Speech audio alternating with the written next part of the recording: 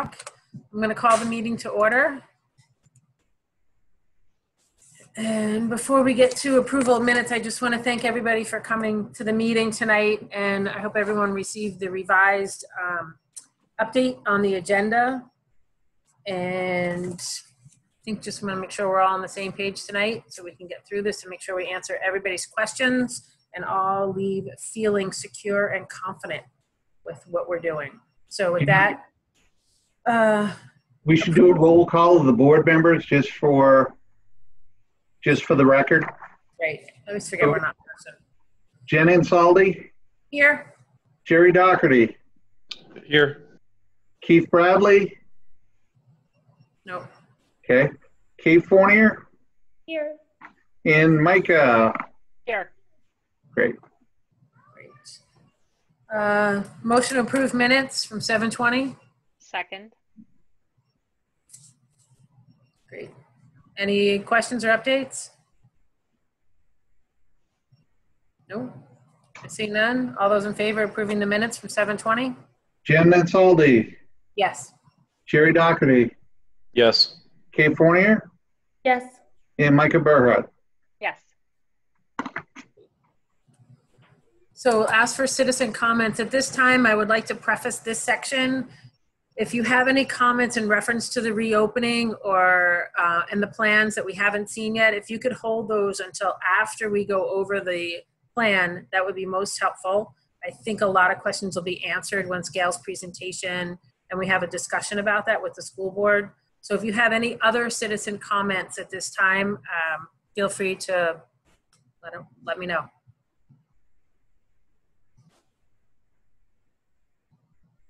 No? Okay. I'm not seeing any. Are you, Kevin? No. No. Okay, great. Presentation of school programs. Nothing new from me tonight. I don't think Gail has anything at this point. Okay, we don't have any. Gail, anything from you, hon? No. Take that as a no. Okay. Old business tuition contract. Do we have anything updated on that, Kevin, at this time? No, I think people are trying to get through this reentry process, and I think that in the fall, September, we'll be looking at organizing and getting a introductory meeting together. Great. Instructional issues? I don't think we have any this evening. Nope. Okay, we have some personnel actions. 7A, election of Casey Gilmore as enrichment after school coordinator. So moved. Second. All those in favor? Or any discussion needed? Just her name is Cassie. Oh, great. Okay. Thank you. Welcome. All right. My roll call, Jen Insaldi, Yes. Jerry Doherty, Yes. Kate Fournier, Yes. and Micah. Yes. Great. 7B, election of Douglas Clement as bus driver. Motion. So moved. Thanks, Jerry. Second. Second. All right. Any discussion on Douglas? I don't have any on Douglas. Just in general, what's the field like for finding bus drivers? Is it still really hard? I imagine it's even harder now, but It is, and I think, Jerry, some of the uncertainty of what school's going to look like weighs into that as well. But yeah, we're fortunate to have Doug, who has worked in the district in other capacities, and most recently passed his bus driver license. So we're glad to have him. We do have a few substitute bus drivers that are out there, but yeah, it's not a plethora of bus drivers. Let's put it that way. yeah. So Nice. can Douglas also fill in as a substitute teacher? I think that was on his. He has and he can. They do it all. Okay. All right. All those in favor? Jen Insaldi, Yes. Jerry, Yes. Kate, Yes. and Micah. Yes. Okay, and we're accepting 7C, accept resignation of John Ball. I did get a letter of resignation, and he thanks you folks, but he has received a full-time job as a lead custodian in another building. Oh, good for him. Okay. Okay, all those accepting with I make a motion to accept with regret the resignation of John Volk. that's what I was looking for. Thank you. I second that. All right, Jen, Yes. Jerry, Yes. Kate, Yes. and Micah. Yes. We do have 7D that just came forward. I'll put that up in case you can't see it. But Pam and Gail have seen an increase in the needs, and Jenny Meyer serves as a special ed teacher. So there's a recommendation to increase her time by 1 hour per day. Motion? Make a motion to approve. I make a motion to increase Jenny Meyer's hours by 1 hour per day. I can second that. Yep, thanks. Any discussion? For a second, I thought it was a resignation. I got really sad. No, I'm not going to let her go, no. That we wouldn't accept. Yeah. Yeah. So, all right, all those in favor? Jen, Yes. Jerry, Yes. Kate, Yes. and Micah. Yes. All right. Anything else under this? No? Yeah, that's it. Good, okay. Business affairs, budget status report. Didn't say anything, anybody? Questions? No? Okay, Kevin, superintendent? Yeah, really, the focus is on still continuing to shape everything out, putting all the pieces in place, hiring staff, and really it's just a matter of getting ready for go time here, whatever decisions are made, and continuing to just do what we do this time of year, getting ready for new teacher orientation, which will start a week from today. So we'll get those folks on board. Excited about the quality of the candidates we are getting across the board. So, but other than that, that's really my report at this time. It's good to hear, though, that we're getting some. Yeah. All right, Gail. All right. If Kevin will throw up the report here. After last meeting, you as a board charged me with taking a look at the SAU 9 model and tweaking it in such a way to make it more receptive and welcoming towards all learners in our building, maintaining our community, and also working with staff to determine how we could best do that. So the staff reentry committee and I have been working, and here's a draft of what we've come up with. Next slide. So here, this is the information or the data on the numbers of families that responded. Susan did call all of those families who did not respond to the SAU 9 survey. They were asked to indicate whether they would prefer to be remote, come back face-to-face. We had to add an I'm not sure yet or I don't know yet column, as some parents were reluctant to commit until they knew more about what it was going to look like. And then we had a couple who have not responded to several inquiries. You'll notice on the right that down at the bottom, we have had 3 first grade students and 1 third grade student inquire about enrolling in our school. They have not yet registered, so they are not included in the totals you see in that grid. But as you can see at the bottom, we had 9 students to be in the remote classroom, had 27 students definitely wanted face-to-face. 7 were not sure, and 2 were still waiting on. So that would be a total of 45 students. Staff children are included in the total on the right. Next slide. So the team, as I mentioned before, was made up of Helen Crowell, the school nurse. She was also on the SAU 9 committee. Myself, I was also on the SAU 9 committee. John Marshall represented the upper house. Sonia Porter represented the Unified Arts team. Margot Robert represented the lower house. Susan was there as the school secretary, and John Stokey was involved as the custodian around the facilities issues. Next slide. So when looking at the SAU 9 plan, none of us had any issues with the guidance that we used to come up with the decisions there. So we just made a statement of we support the guidance and understandings that the SAU plan referred to. We accepted the research, the work with Helen, the school nurses, and all of the tremendous amount of effort that went into making up that plan. I don't think any of us questioned the science and the recommendations of the doctors and so forth. So we've accepted that at face value.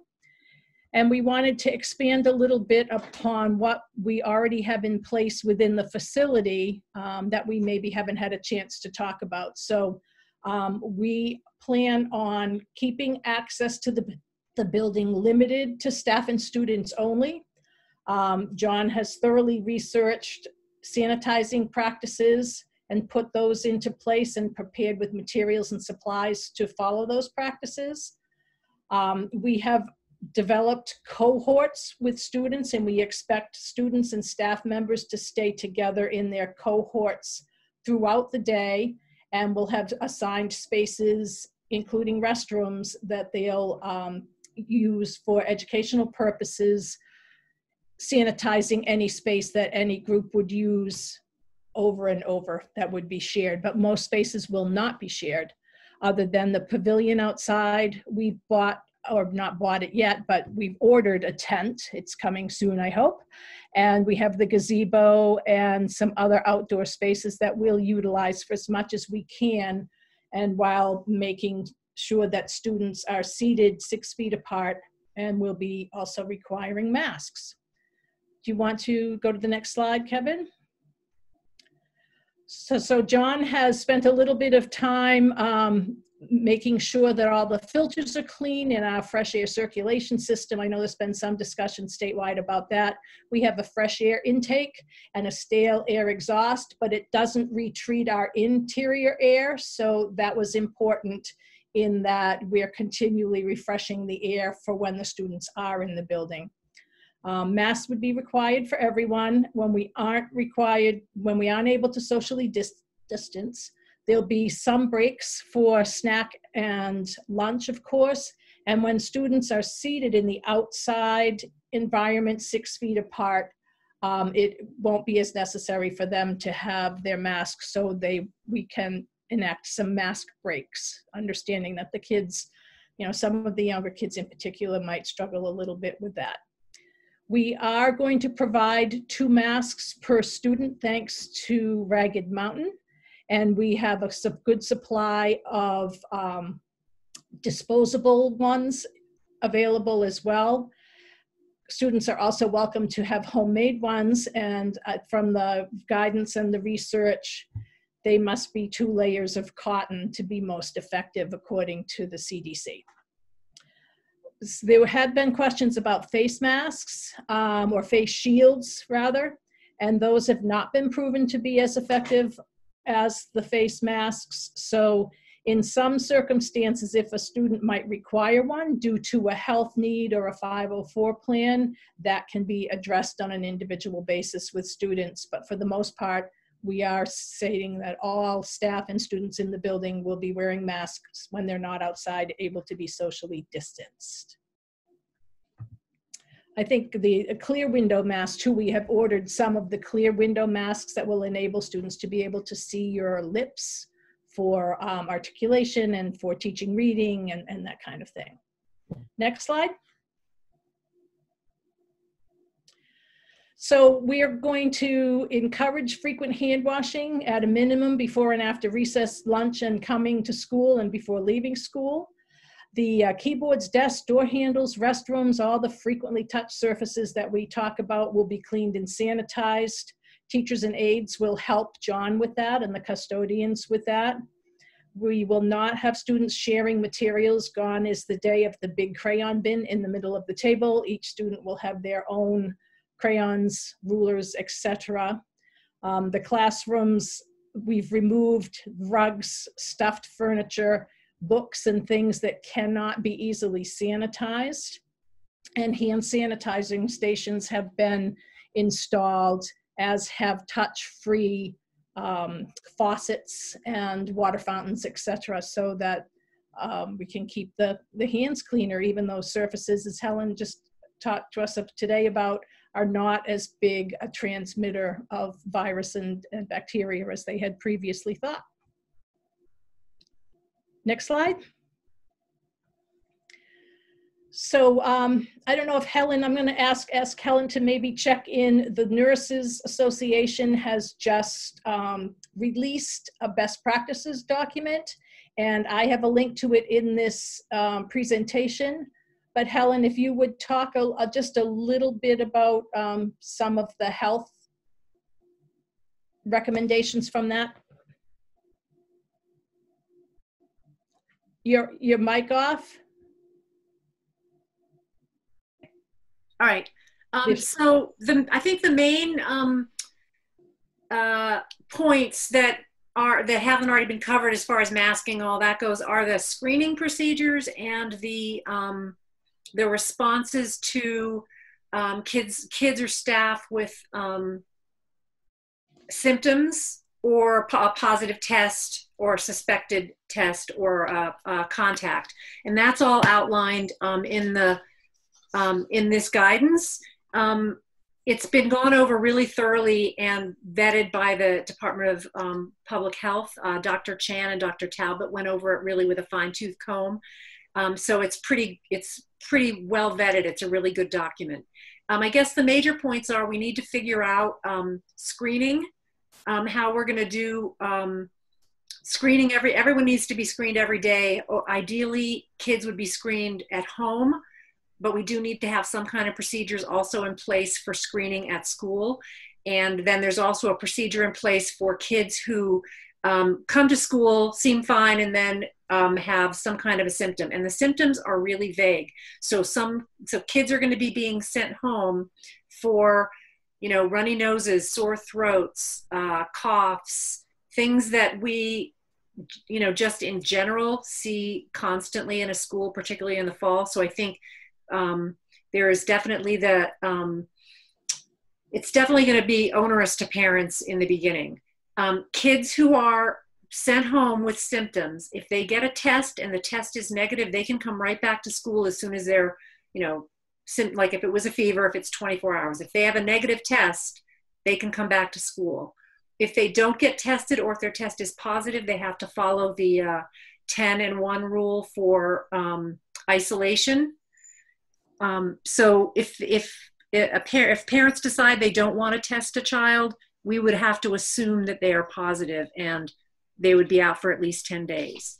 And then there's the quarantine, which would be someone who's a contact needs to be out for 14 days. In school, we need to have, on the bus and in school, we need to have really good attendance and seating charts, because the contact tracers from the state are going to be using the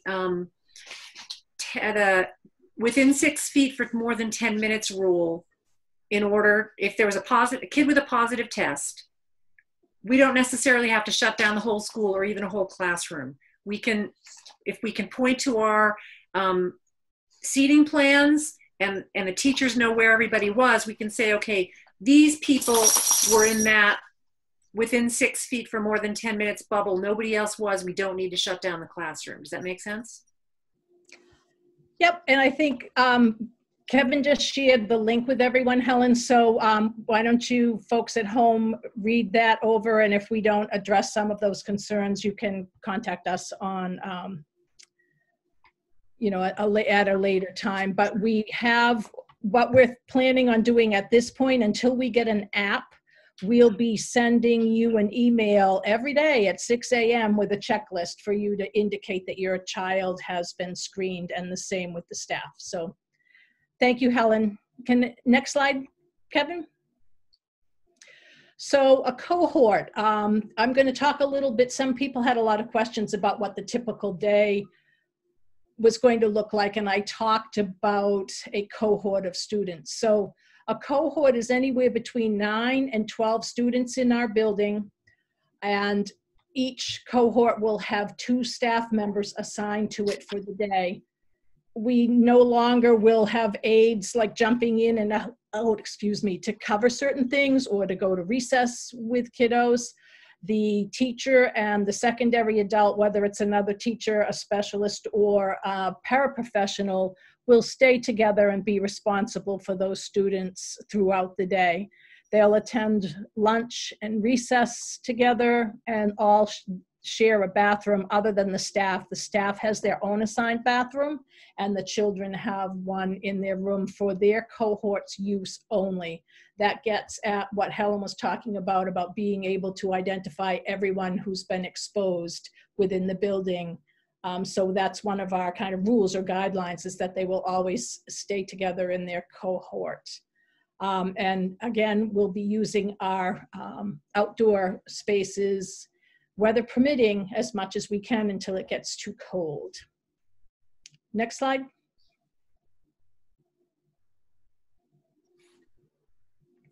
So a sample day for us will be that at home, all staff and parents of children will go through the screening process and submit that to Miss Susan. She will prepare a spreadsheet. The teachers arrive at 8 o'clock. If they're not on duty, they're going to their classrooms. If they're on duty, they're waiting at the door. We'll have the list that Susan's compiled and know which students have been screened and which students have not been screened. I'm setting up schedules for a staggered arrival around the bus, and the older kids in the Heisler-Marshall cohort will enter through the blacktop door, and the younger children in the Robert Groves cohorts will enter through the front door. 2 different adults will be checking them in. If they don't have a mask, we'll be giving them a mask, having them hand wash, preferably, or sanitizer if it's getting, a lot of kids coming at once. But hopefully with the staggered time, we figured that would take about a half hour to get everybody checked in and staggered into the building. So during that time, most teachers always assigned morning work, where the students will go to their desk, put away their things, and proceed with their morning work. Next slide. At 8:45, all the classes have some kind of a morning meeting and greeting where they do their breathing, they do their check-ins for social emotional learning, review the schedule. Rather than sitting on the rug in a tight little group, they'll be seated at desks, but we will still do the morning meeting, followed by about an hour of an academic block, which for some groups might also be their unified arts break. Around 10, between 10 and 10:40, the recesses will happen. Again, they'll be staggered or in different locations so that the kids are not playing together school-wide as they have in the past, but they'll remain with their cohort, playing either on the blacktop or on the field. Come back to the pavilion or to the classroom, weather depending, have another academic block or unified arts class, and then have the staggered lunch recess or some kind of instructional block depending on how the schedule works out once we actually put it into practice with Lisa and the arrival of lunch, etc. We plan on eating outside as much as possible. After lunch, there's 1 more hour of academic block, and we're proposing to end our day at 2 o'clock because, as you saw with the cohorts, our teachers have no planning time and no time to collaborate. So at 2 o'clock, we'll have the stagger get on the bus schedule. The teachers will have that hour to plan and collaborate together. And at 3 o'clock, our after-school program, which will start off as virtual, and our world language program will be offered starting at 3 as an after-school program. And then, as I mentioned, mask breaks will be determined and expected from time to time. Next slide. If you're a remote student, you're going to be meeting with your remote classroom team in the morning, going through a similar kind of process of greeting everyone, dealing with social emotional wellness activities, etc., a share. And then individual students might have individual schedules as they move into their academic block. So sometime between 9:15 and noon, a variety of different things will happen. If the child is, say, for instance, a third, fourth grader, they will attend the third, fourth grade unified arts classes remotely. So our unified arts staff will be presenting mostly remotely, and I'll talk, it's a little bit complicated, but I'll talk about how that might look. But that's the place where our students who are remote can interface with their classmates at school.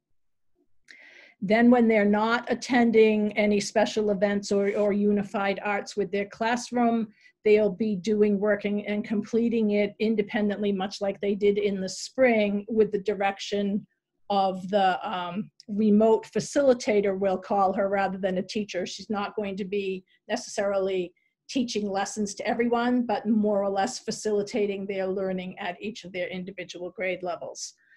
That remote teacher will plan and collaborate between 2 and 3 with all of the other teachers. So although they'll be collaborating together, work will be submitted independently to the remote teacher, and that person will be responsible for the grading and evaluation and collection of that student's work.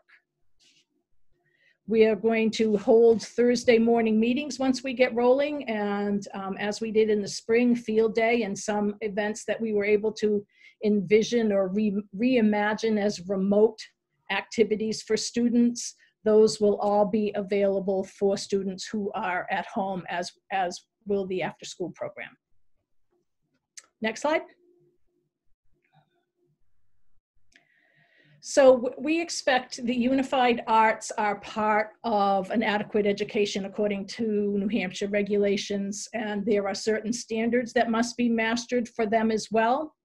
So in this respect, we anticipate that most of the unified arts folks will deliver all or some of their content remotely. Mrs. Weeder for music, Mrs. Arndt for library media will teach remotely for all students. And everyone's expected to attend. Mrs. Porter and Mrs. Scribner and Tin Mountain will do a combination of face-to-face if they are able to be outside or inside, weather permitting, mainly using kind of a workshop model. I know some of you on the board might be familiar with that, where the teacher presents a mini lesson, the goals, and then sets the kiddos off to do their activities. So if you're home, you'll attend the mini lesson part and have a little bit of time to correspond with your classmates. And then everybody will be sent off to practice. The face-to-face kids will practice with that teacher at school, and the at-home kiddos will do the work on their own and then submit something afterwards. When we all need to move inside, all of the unified arts will be remote. Okay.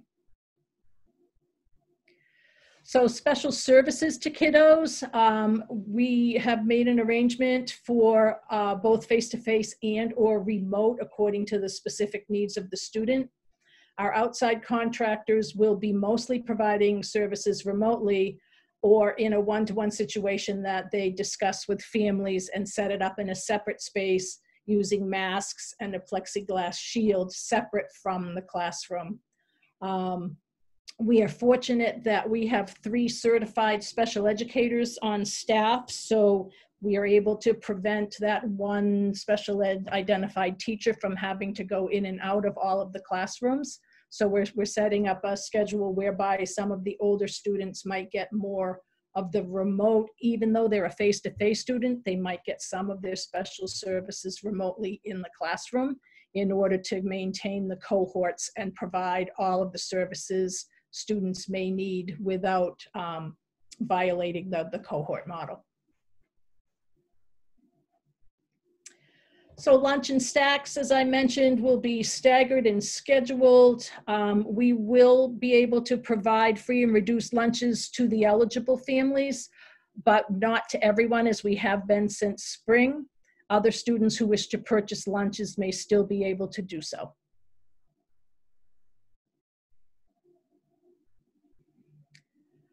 So on the bus, I know that we did a survey and we asked folks about whether you could provide transportation or not. The bus routes are going to be a little bit different, particularly in the afternoon, but there will be a routine where masks are required for all students riding the bus. They're going to be asked to use hand sanitizer as they get onto the bus and sit in an assigned seat and remain there masked for the entirety of their trip.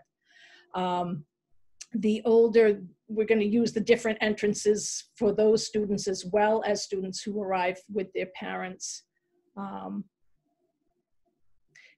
I think it's in another slide, but in the afternoon, in order to facilitate the early drop-off of 2 o'clock, we've had to shift the bus routes in the afternoon. So the high school will dismiss at 1:30, I believe. I might be mistaken on that, but the high school will be dismissing early. So one driver will go to the high school and take all of those students home and then proceed to Bartlett to get the Bartlett students, whereas the other driver will drive only the Jackson students. So it is possible that some of the community will see 2 buses in the same neighborhood at similar times. So that is all in order to enable us to get out at 2 while the high school gets out a little earlier and Bartlett will continue to get out at 3. So in order to get the bus routes to work, we had to make some changes to that. So that does also mean some students are on the bus for a long time.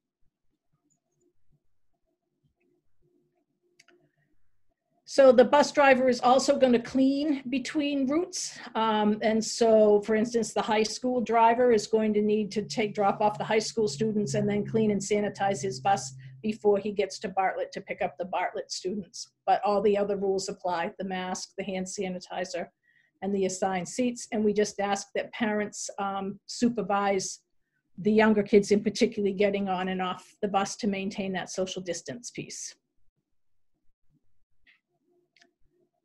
I think I've really talked a lot about that. The staggered pickup, faculty will use a rear door. Miss Susan has been in practice now of hanging out her window and talking to people on the front sidewalk. So if parents feel the need to communicate with Susan or drop her off some papers, they're asked to do that, to park off over by the Whitney Center and walk over and address Susan through her window. I think that's all. Oh, the backpacks and kids, we won't have the coat rooms in the back. It's too close together and congested, so we'll be changing routines around the classroom and hanging up their materials and supplies. So the younger students will still use the cubbies, but we're hoping we'll have few enough so they'll be distanced apart from each other when they're hanging up their things. Next slide. So going home, I think that's a little redundant. The only new piece of information there is that we will not be having students stay after school and play on the playground or the blacktop after they're picked up by parents. We're asking that at least until further notice, that everybody take their student and head for home. Our after-school enrichment program, we just elected Cassie Gilmore to that. She's got some great ideas about some virtual activities. I know Kathy Bowie did a few last year. So we're hoping to offer some really cool after-school enrichment opportunities on Mondays and Wednesdays. And the World Language Program will move to after-school as well and be optional. For now, I haven't even begun to think about soccer, and so we're on hold at the moment for that. Starting the week of August 31st, the entire SAU, and Jackson included, will offer some orientation and step-up days for kiddos, where we'll be inviting each cohort to come to school to kind of wave at each other and practice their 6-foot distancing and take a look at the classroom and take a look at the pavilion and just kind of reconnect a little bit before the actual first day of school.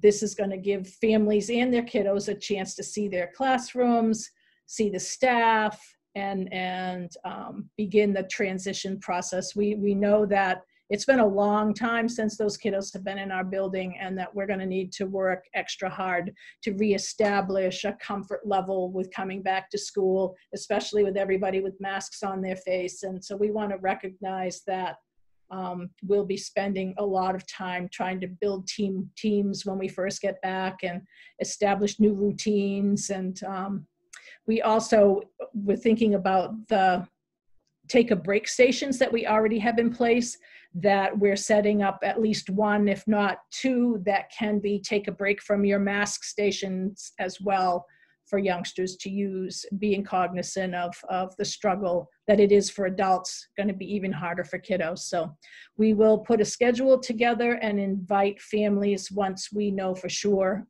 what the cohorts will be. Next slide.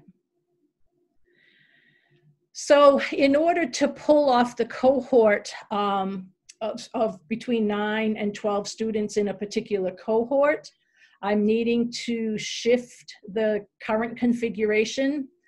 Basically, it involves moving the 5th grade to the 6th grade, so having a 5-6 instead of a standalone 6, and then shifting the 3rd grade to a 3-4 configuration, 2 being our largest group, and K1.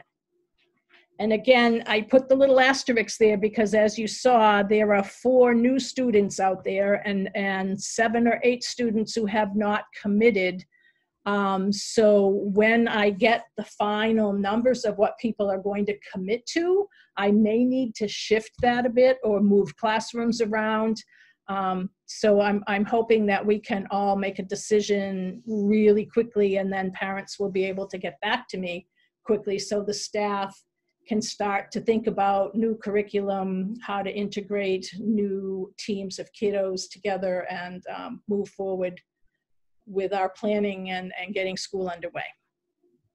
Next slide.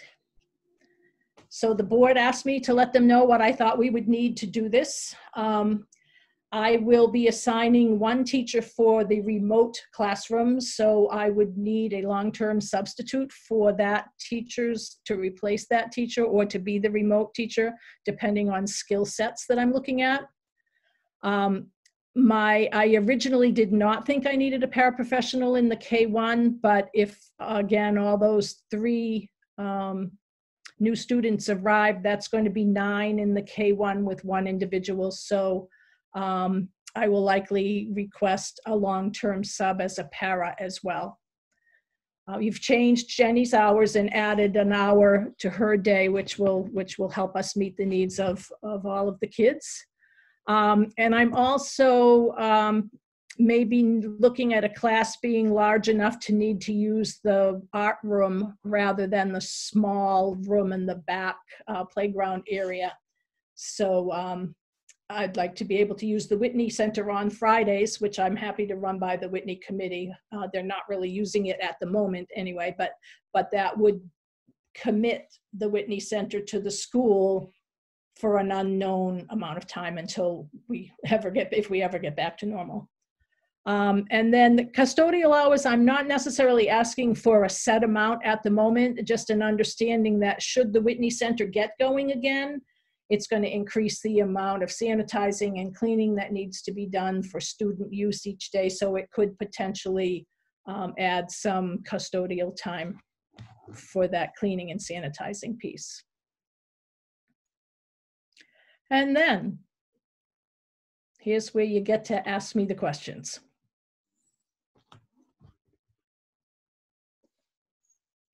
You might turn on your mic.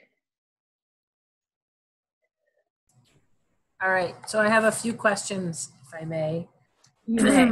Are we looking to replace John as a part-time custodian? Yes, I have already placed an ad for his position, yes. And his position, I have always hired that person as you are 20 hours plus available for extra events and so forth at the Whitney Center. And I believe it's been budgeted with some extra hours in the budget as well. Thank you. And then should we, just to make sure you have the numbers that you need in time to make the last minute changes to your classrooms and stuff, as well as complying with the 14 to 10 day quarantine time, should we ask people to commit no later than next Monday to what they're going to do? Because that would be 14 days before September 8th. Right. I was going to ask for Friday. Okay. So that, because staff starts returning next week, and I'd like to have my ducks in a row before they all arrive, so we know what we're dealing with. Okay. And then the other thing I did want to make sure that people know in the community is that the staff at the school is being above and beyond in their personal life, as well as committing to make sure that they stay safe for their students and for themselves as well. But for the students, is some teachers have sacrificed what I would call huge family moments to stay home and make sure that they don't have to quarantine, but they can be active in the school when they need to be now. So thank you, Gail. Thank you to the staff for just going above and beyond to make sure that our little community stays safe. So thank you. Thank you for recognizing that. Yeah, it's big. All right, other questions? Kate, Jerry, Micah? Can I ask a question about masks? Can we kind of dial in that buffs, neckies, bandanas, due to recent research, are not suitable? They're not double fabric. I know that a lot of families are more comfortable in those things, but just kind of putting that in the fine print. And my other question about masks is the staff protocols. Is everyone in the building wearing masks at all times as a staff unit? Yes. The only exception would be if you are in your classroom by yourself, or I am in my office by myself. Those will be our mask breaks, but anytime your door is open or you're interfacing with anyone, we're wearing masks. And the other question was answered already in the presentation, that they do have to be double fabric masks. So, and if they don't have a proper one, the school will supply one. Supply one, right. I have a question about the when Helen went through the protocol, and I actually see that Jess Dovella has a similar question. I just want to clarify what symptoms generate the need to have a COVID test or the presumed positive. Is it a fever? Is it, you know, when I did look at that link and it talks about a runny nose, so just wanted to get more clear for parents and everyone involved. So yeah, a runny nose is one of the symptoms. So what's been recommended from the CDC, I mean from the DHS, from Dr. Chan, is that kids are going to come to school and they're going to have these symptoms that we all know the kids have. They can make an appointment with their PCP, get a test. If it's a child who has a history of allergies, and this is an allergy time of year, they come back with their negative test and documentation from their doctor that this is something we're going to be expected. You'll notice if you look in the in that New Hampshire School Nurses Association and in the CDC and the DHHS guidance, it says new or unexplained symptoms. So if you're a person who, like me, every time the storm clouds roll in, I get a headache, I know that about myself. I don't go and get a test every time that headache happens. If I'm having an unexplained headache or an unexplained runny nose, new and unexplained, then I get tested. For the purposes of school, we want all that documented for those kids. So that's why the first time we're likely to send them for a test. The test will likely be negative, and they'll come back with a documentation from their PCP that this is no longer an unexplained symptom. Does that make sense? Yeah, thanks. I do have a question about the testing. I don't know if I missed it or not. Who will be paying for the tests? So the insurance will cover them if people are insured. I honestly, and people who are on whatever the Healthy Kids now, that stuff will be covered.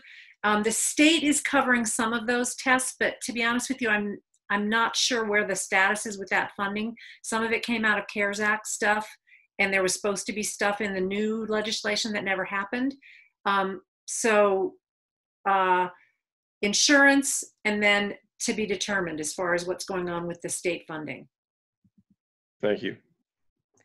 And if I could go back to Keith asked a question about students who need to be out. If the student is face-to-face and they need to quarantine for 10 days, their face-to-face cohort teacher will provide them with materials just as if they were ill normally. The remote students would stay under the tutelage of the remote teacher. So as soon as the 10 days were over, they come back face-to-face like they would if they had any kind of a pneumonia or any other kind of disease. Great. So Keith had another question, which I think was already answered in the presentation, as far as you're allowing the cohorts and the students to come to school in staggered. Do you want to review that again? Yep. We are just holding an orientation day, and each of the teachers will, or the cohort leaders, teachers will walk through what their schedule will be and where the areas are. That's an idea that I can present to them if they could try to make it what the day will look like if the schedules are done. So that wouldn't be a problem. Yeah. And the reason that we're asking parents to test their children at home as opposed to waiting for them to get to school is to limit the exposure should there be an issue, correct? Yes. Okay. So someone asked a question as to why not do it at school. The whole point is to keep them home if they have a fever before they even get to school or on the bus, when possible. And Gail, did I hear correctly that you're going to be sending out an email every morning? And if I, as a parent, have not responded to that email by the time that I've done this screening for my child, that when I respond, then when you don't receive an email from me by the time school starts, that you'll be screening all of those children when they get to school? Is that correct? That's correct. Okay, thank you. And Kevin, I don't know if Gail, if you know this, but I heard this in the SAU 9 presentation. Someone answered that there is a place local that you can get a test in the afternoon and have the answer by the next morning. Is that correct? Yeah, well, go ahead, Helen. Well, I was just going to say that the testing that the state is doing through the National Guard has a really long, like 2 weeks. But Rich Laracy and Wenda Saunders both said that both Saco River and the hospital have 24 to 72 hour turnaround times. So so if they go to their PCP as opposed to just the state, they're going to get a quicker turnaround time. I had a question about orientation for the kids. I heard that the staff would have an orientation. Are the students all going to have orientation, basic teaching hand washing, proper how you take your mask on and off, how you don't touch the front of it, all of these little nuances? Are we planning to do, I'm sure in the classroom, but will there be kid orientation as well? Yes, there will be. Yep. There'll be both, actually. We'll do orientation and then we'll do practice for several weeks because we don't expect them to be perfect right away. We know there's going to be a learning curve.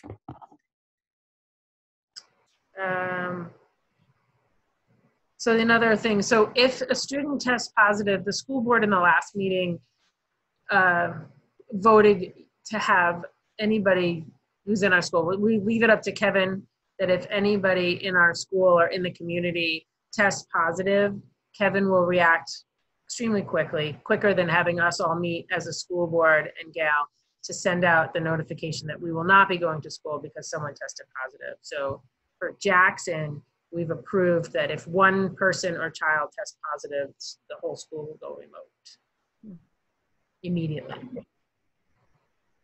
I think that answers that question.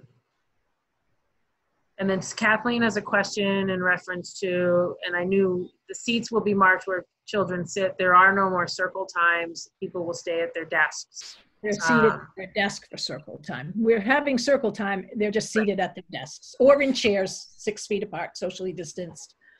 And yes, we are posting signs about hand washing and mask wearing, and there will be some John Stokey has a 6-foot stick, and we've talked about ropes with knots in it to help them learn how to walk 6 feet apart. So we'll employ a number of hands-on visual aids to help them figure it out. We might even ask them to plan and measure it and make it a math lesson.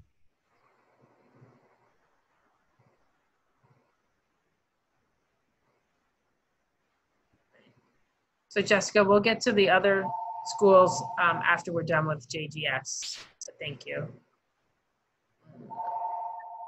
Can I ask a question from the public? Yes, please. Okay, so what is your residency requirement? Because I'm a little concerned that we've got a few people, and I heard this from someone today, they're considering coming to Jackson from another state and staying in the grandparents' home here and registering their child in the Jackson Public Schools. I'm just curious, when I lived in Connecticut and taught there, we were very strict on our residency requirement. Any comment on that? What would happen? Kevin, do you want to talk about what the requirements are? Sure. So there are a few different things. Obviously, you also have the displaced students. So we go through that process as well. So they may qualify under the McKinney-Vento Homeless Act. So depending upon who these students are, we go through that process. They would go through the registration piece of, they would have to prove they are a resident by bringing in certain pieces of information, you know, the mail, their electric utility bills, you know, lease agreements, those type of things. But no, they would go through that process, and then, you know, they can enroll. If they're coming from outside of New England, obviously we would quarantine them before they were to come into the schools. But there's, you know, it's hard to say. We've seen some increases in some schools and some decreases, but no, there is a registration piece that has to prove residency. Okay, thank you. Any other questions on JGS from the board or the community at large? Can I ask a social emotional question? I'm just curious about what our plan. I know there's been a lot of talk about the social emotional needs of our kids and getting them back to school in order to really protect them in those ways and see where they're at and make sure to kind of build them up when they need it. Have we, as a school, talked at all about that if we do this model well for our face-to-face learning, and we put all of these things in place, that school as we know it for all of our children that have gone to JGS in the past will not look anything like the school that they know and love. That there will be a sense of grief for all of those kids, a sense of loss, that wearing a face mask limits everybody around you's ability to know how you're feeling, and all the nonverbal communicating that educators do with their students all day. And I wonder if you could just speak to that a bit. Well, last year, we piloted and began working. We established a social emotional learning committee and began to address the CASEL standards for social emotional learning and dabbled in it a little bit. Our goal this year before COVID was to fully implement a formal social emotional learning plan. We had Alex, her last name escapes me at the moment, but someone came and assessed our environment and some of the things we had in place for supporting individual learners and mental health and all of those kinds of things that go into a secure environment for kiddos. And she made several recommendations that are a part of our plan already. We worked with Brian Hastings from Conway L's former principal, who is now a consultant for social emotional learning. So he is scheduled to come on the 27th And we're looking at the agenda for that day is to translate the principles and practices that we were working on to a COVID environment and what that means for our kiddos. So it's a bit of a work in progress, to be honest with you. But I think that our faculty has always, because we're so small, we're more like a family, been looking for ways to connect, like, you know, the field day that we did last year, and my teachers running around with iPads trying to get kids really excited about learning, and pulling kids out into the hallway and the stations that we've set up around the building to help students either move so they can settle themselves and be ready to learn, or whether they need to have some calming, quiet time. So we're going to continue to build on our repertoire of skills for that with, you know, as I said, you hit the nail on the head that I've been grieving. My school doesn't look or feel like it used to, and it's hard for all of us. So, you know, that kind of modeling about, yeah, we know it's different and it's hard. And so this is what we're trying to do to help us stay focused and ready to learn, because that's our mission. Kevin? Yeah, and Kate, you bring up a great question, right? We've never been through this before. We want to know what it is. The good news is that you now have a full-time guidance counselor, family support liaison in your building. And I say that because you didn't last year at this time. And I think when that was developed, you were looking at how can we outreach some of these other pieces. But I think, you know, the priorities, I'm not telling Gail and you folks what to do, but the priorities for that position may change as a result of this whole COVID-19. So some of those other pieces that we thought were really important when we started may have to get reprioritized to address some of the things that you're talking about. But that's the good news is you have a full-time person in that building now, or at least in the district. Yetta has a question. Where will the curriculum for remote learners come from? Will it follow classroom learners?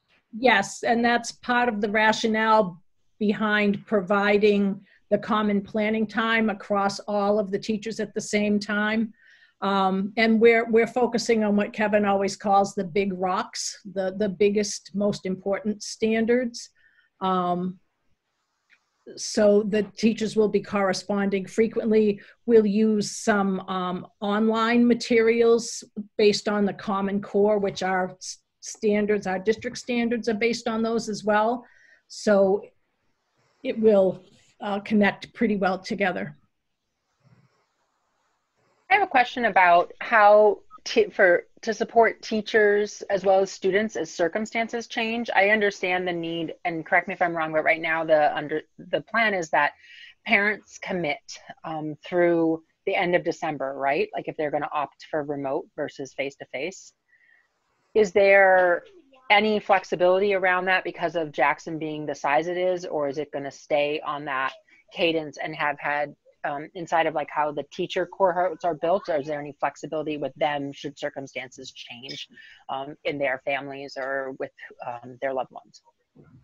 Well, we are looking at the first trimester because that is how my teachers generally plan in 3 kind of segments for each of the trimesters. So we were asking for a commitment to the end of the first trimester because we know what needs to be achieved and can lay the groundwork and feel like we can teach. Now, anytime we get a new student, we are required to take them in. But it makes it a lot harder, and it could, you know, put the class sizes in jeopardy, the cohorts in jeopardy, adding 1 or 2 students without needing to so I don't want to be rearranging all of my class sizes or my classrooms in October, whereas if we had to do it once during the year, we could manage that. But it's basically logistics and to kind of protect my teachers from having to start over and integrate a new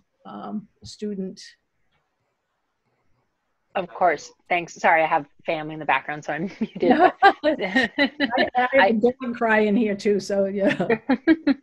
Thanks, Gail. Yeah, I can appreciate the complexity of all of it, and I think it's good to hear all that you're handling with all this, and also understand that it's not a perfect system, as much as you guys are trying to do as perfect a job as you can with it. No, and I'm really fortunate, like as Jen said, with my staff. I have not heard from any one of them, I don't think I can do this, I don't want to do this. You know, they're all like, how can we figure this out, when they were tasked with, this is what the board's asking, this is what our families think, what can we do? They were more than happy to throw out all kinds of creative ways to make it work. So I want to give them a lot of credit, but I also want to protect them a little bit from, because they'll do whatever they need to do. They'll bend over backwards to make it happen. But Awesome. I don't want to stress them out either. So yeah, and I would say from a board standpoint that, I mean, obviously we're having a lot more communication right now. And as much as you can keep us informed on all of the creativity when we have our meetings, I really want to give you the space to share with us what's coming up from teachers, how you're seeing it. I mean, obviously this is not a static environment. So, you know, our board meeting a month from now, we're going to have a lot of learning. And I want to make sure that we're giving time so that we're hearing that and we're having discussion and space around it as we evolve over the next couple months together. Great. Yep, thank you.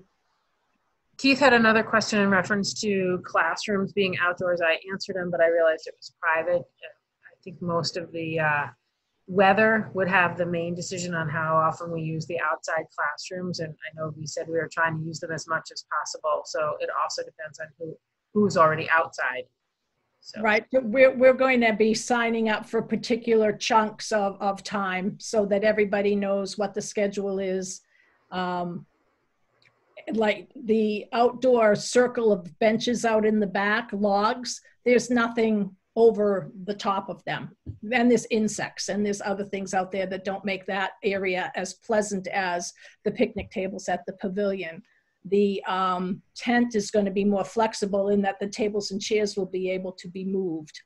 The gazebo can be used across the street for small group meetings. So it's going to be kind of a facility sign up, and depending on the activity that the teachers want to do, they're good at sharing. So we'll figure out a way that we can also clean and sanitize, even though the surfaces aren't as much of a transmitter as we once believed. We still want to make sure that things get sanitized between uses. Great. I think that should answer that. Any other questions on the plan at this point in time? No. So I would like to take a moment to address at this point, I know we're doing Jackson first, so if there's no other real questions on Jackson, Jessica brought up an excellent question for all our students, K through 12, that the VLAX seems to be waitlisted at this point in time, and the schedules we have that. Is there an option for VLAX? What's the plan for that, Kevin? You have that. So I'll try and answer the question as I understand it. So if you are a middle or high school student, I guess it would depend on whether it's the distance learning option or whether it's the face-to-face option. So let's say for high school students, there are some courses that will only be offered face-to-face. And I'm thinking about career tech courses and perhaps some of the other courses. So at the middle school, if you choose the distance learning piece, you'll get most of the core academic pieces that would be offered to you, and then you'd have to try and supplement that in some way, shape, or fashion. VLAX is waitlisted, but that was at the K through 6 level. I know 7 through 12, those numbers are changing a little bit. So when I listened to Steve Kozlowski, who's the director, on Friday, he was saying that there were more high school courses being offered at this point. That was Friday. But it's really, it is a dynamic piece, but if they do not offer class they need to take. So I guess it would have to be specific to which course that it would be. I noticed that one of the high school guidance counselors is on here. Those schedules are being developed. The high school's still chasing down folks to find out which courses or which students are doing distance learning and which students are doing the face-to-face piece. So I would reach out specifically to guidance counselors if you're distance learning and you're looking for a particular class, because there are other options as well. Thank you, Kevin. I do believe we've addressed the answers that have come through here, and just want to make sure everybody has a chance to ask questions while we're here in person per se. So if anybody else has a question, they want to type it or just ask. Go ahead, Kate. I want to ask, about, I know the New Hampshire Commissioner of Education rolled out, the state invested a bunch of money into, like a lot of funding, into something called I Learn New Hampshire and the Canvas program. I haven't read a ton about it, but I did read a bit about it, and I'm just curious if our SAU is participating. Unmuting. Right now, we're using the Google platform, Google Classroom as the majority of the platform for it. We've looked into it right now, but one of the things that we wanted to make sure is that the teachers and the staff were comfortable. So there is a platform that we use that does follow our curriculum, and to switch over at this point was not something that that we were really invested in going through that amount of training to add just even a little bit more anxiety or stress to the staff members who were pretty fluent. So if we move back to remote learning or distance learning, we feel as though that platform kind of goes back and forth. But no, I'm a little familiar with iLearn and Canvas, having taught at the college level as well. I think that we have as good a program for consistency in our district that people are familiar with. Thank you, Kevin. Miss Melissa has a question.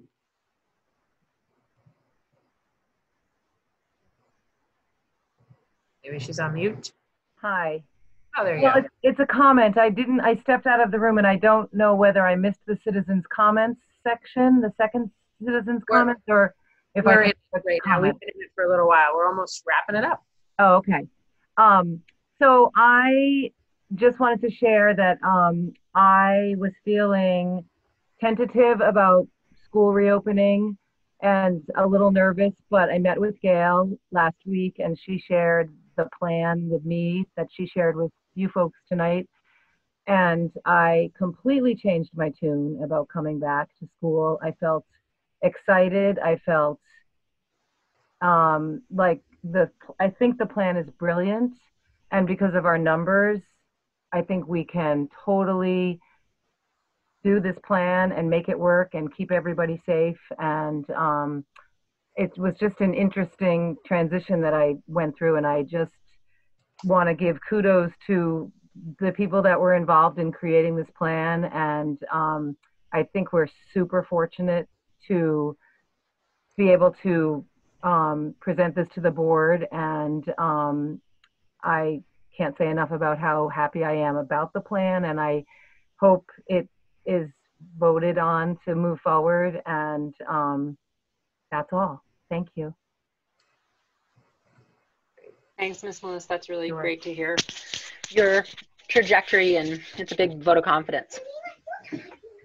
So Gail, Jessica brings up a great point here on the last, one of the last questions. So if we could do a little bit more clarification for distance learning and remote learning for how it works for us at JGS. Okay, yes. Great. Because it is a bit different. When the SAU 9 plan came forward, there was the distance learning, the hybrid, face-to-face, and then remote. So for us, the remote still looks the same. That's when the entire school goes online via Google Classroom, and everybody is remote due to increased transmission in the community. We eliminated a hybrid model just because our numbers were small enough to enable us to not have to do that, to keep our numbers small enough, because the hybrid model was intended to only have half of the students in and half of the students out on a rotating basis.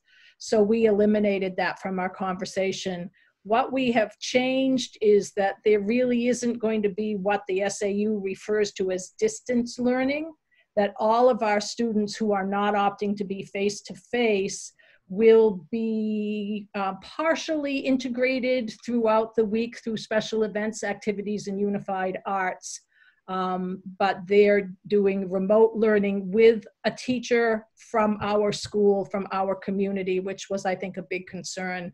With the distance learning, you might not have your Jackson teacher, you might have a teacher from Bartlett or for Conway. You'd be with a cohort of students from around the SAU, whereas our plan is Jackson staff members with Jackson students, with an option to be remote and still be somewhat included in our classroom activities.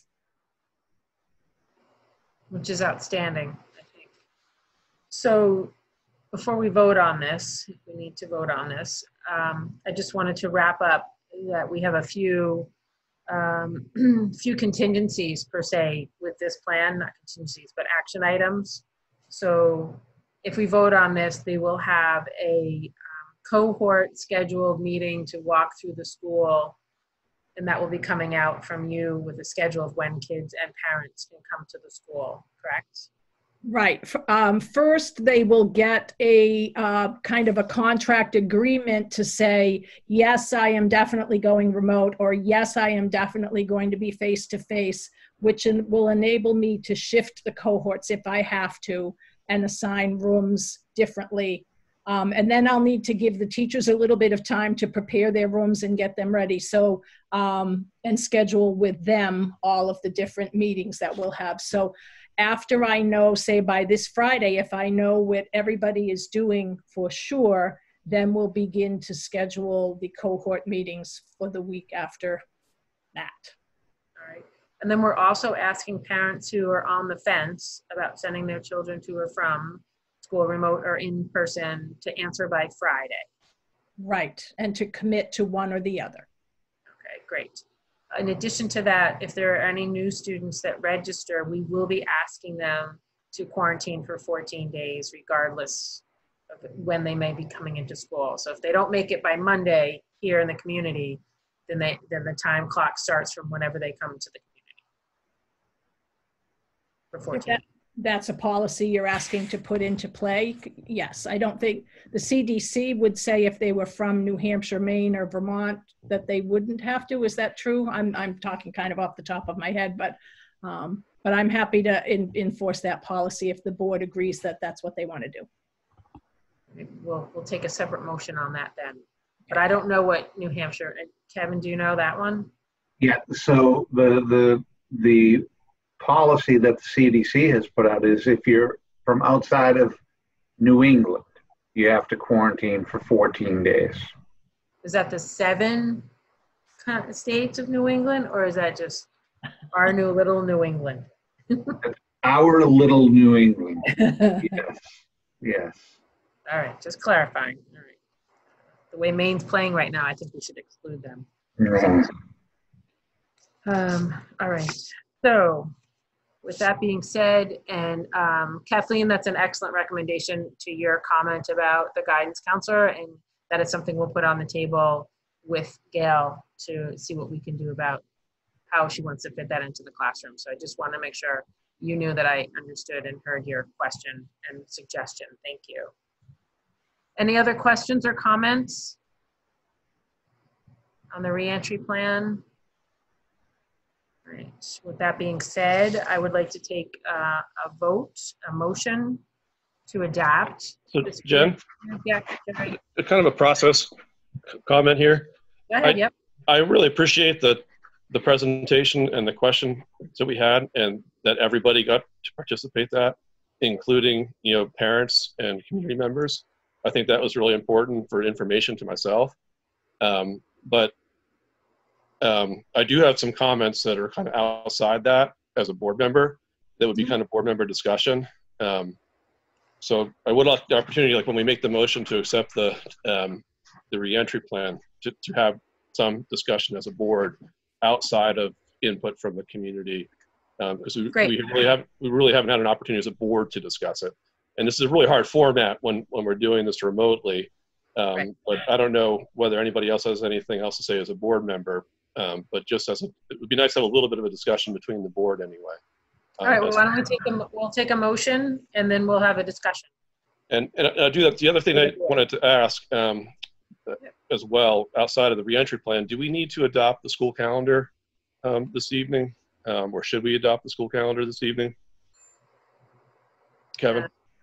Typically, the SAU board adopts the calendar and then it goes kind of to, yes, it would be great if Jackson board would also accept the calendar as well. Yeah.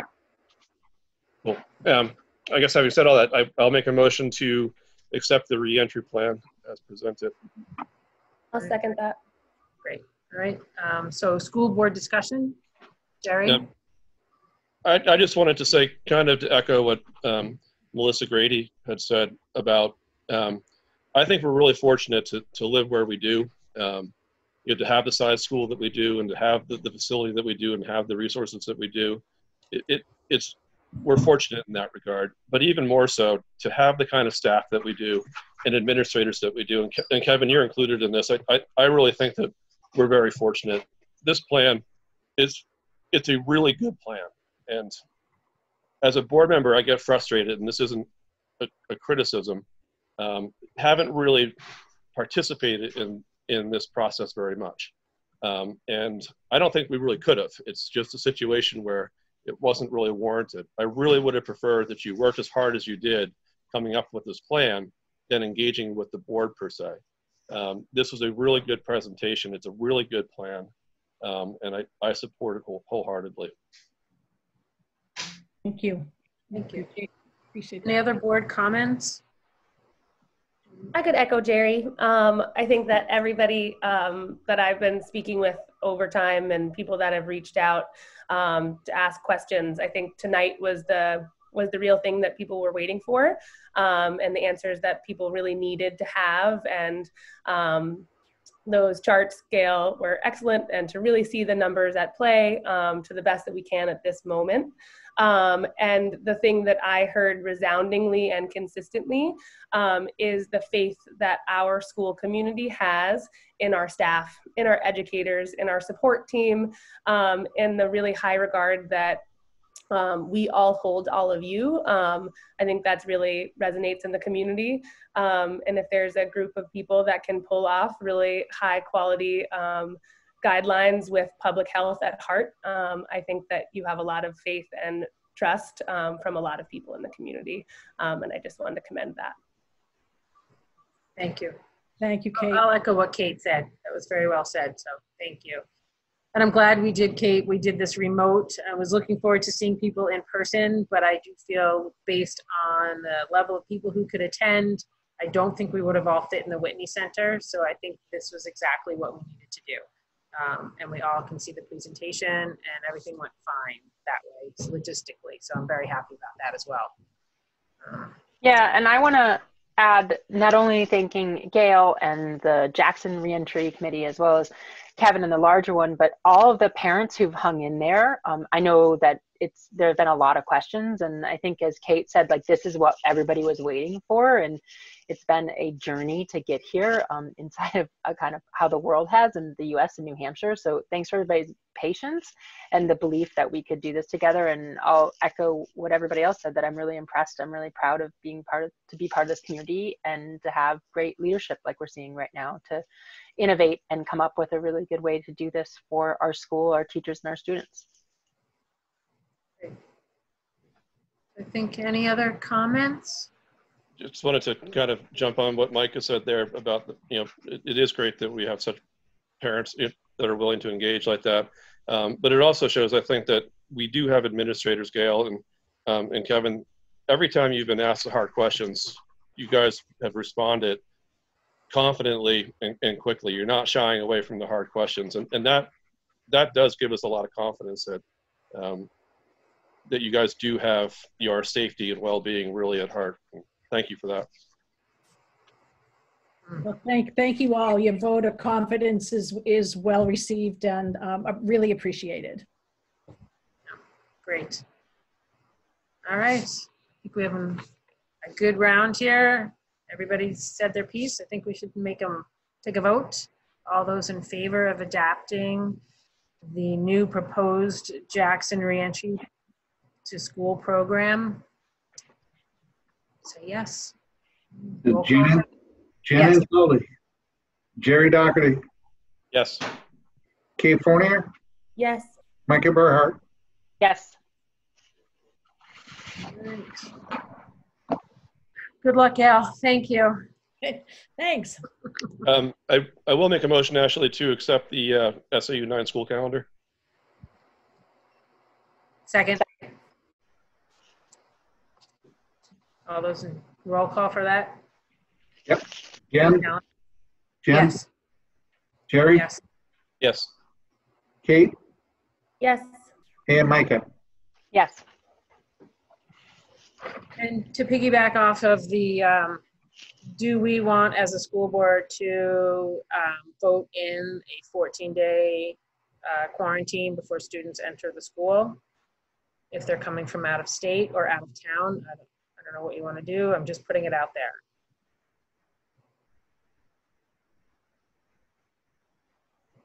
I don't see any harm in doing so. I mean, I'll make the motion to do so. I need a minor clarification about what we mean by little New England and big New England. Right. So I'm thinking anybody. I'm not from New England initially, so. I'm thinking anybody outside of SAU 9 or 13, just to be really clear, just to be clear. You Okay. know, if you want, I mean, we have some people that are very, you know, conscientious and nervous. And if we throw one student in 2 days prior, 1 day prior, that's moved from Manchester or Yeah. another area that we perceive as a hotspot, are we going to feel comfortable with that? After all this work that we've done. So, Yeah, I can see a lot of value in that. okay. So, I mean, it would just be a few days that they would have to wait and they could start remote. I don't know if it would be the end of the world for somebody. Kevin, is there precedent for that? Like, Yeah, there's state law that says you need to educate children, and you may run into a little bit of an issue. I think that reasonable people would be reasonable. The state Okay. can step in. So, for example, Rhode Island, right? We're all watching these numbers all the time, and Rhode Island's numbers are way more significant. We're down less than 0.6 per 100,000 in the rolling 7-day numbers, right? That's Carroll County right now.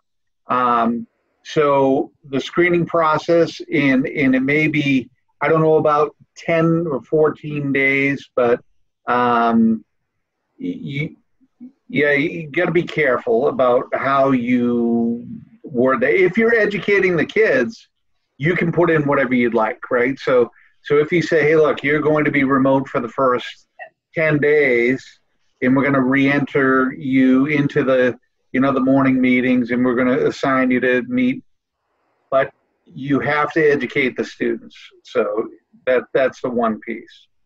So if you want to say you're going to have a 10-day waiting period to come face-to-face, you could probably do that. okay, think so you don't that see us. language makes it a bit less sticky from a legal and protocol standpoint. I would just I think assume that'd be, going remote. So yes, when the school started, but yes, to make that clear. Thank you, Kevin. Anybody else want to weigh in? I'm okay with waiving it, but we've done so I think much. it's a great idea. I think that we've done a lot where it's a small school and a small program that we have. And there have been a lot of people moving around just like that. I mean, we're all aware of that reality. So if we can do that and we can language it right, and Kevin doesn't think we're going to run into another legal issue, I would be in support of that. Are we asking? So I might have missed it, but I've been hearing a bit. about the teacher's expectation if they go out of state and that kind of thing. Are we requiring that no family is traveling like interstate at this point? Well, also, it was like, it kind of, if you have a parent that travels for their job, we're not telling that family that they have to be remote, correct? That's not part of the guidance. The guidance, the DHHS people have said that a family member traveling is not a reason to quarantine a child or to isolate a child. That's the state guidance. I think you can always go tighter if you want to, but the guidance does not specify for that. Did that change in the past couple of weeks? Because I asked that question specifically during the SAU meeting and got a different answer.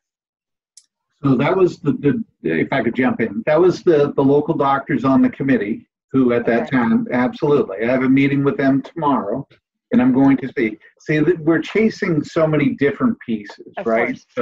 So that is, but that was the answer that they had given Micah was outside of New England, you have to quarantine for a period of time. That's still into effect. Now, we've also seen documentation that says if you do not use public transportation, if you use your own vehicle, right? That wasn't part of the committee's recommendation, but now we're revisiting some of those pieces that it may change and it may change again. But right now, that was the case, was if you are outside of New England, regardless of how you got there, you were going to quarantine for the period of time, the 10 days. But I just want to clarify, because Helen just said that's actually not the case, that a parent would not trigger that. So Kevin, in the call, the DHHS call on Friday, this question was asked of Dr. Talbot. Were you on that call? And she specifically said, someone asked that question, if a parent travels, does a child need to be quarantined? And she said no to that specific question. We can ask it again. We can ask Rich and Wenda again. But that question was asked, and that was the answer on Friday from Dr. Chan and Talbot. Yeah, in like I said, those are at that level, and then the local level, that was the conversation with the two doctors, and that's why I have my standing 7:15 tomorrow morning meeting with those folks so I can ask those questions. So I don't want to say something that's not in the plan. We can amend the plan, just like Helen had said, the nursing documents and the response protocol, that will go into the plan. That gets updated right now. So we have been treating it as the New England states, you have to quarantine for a period of time. So we'll revisit that tomorrow. So no one seconded my motion. I'm going to retract my motion.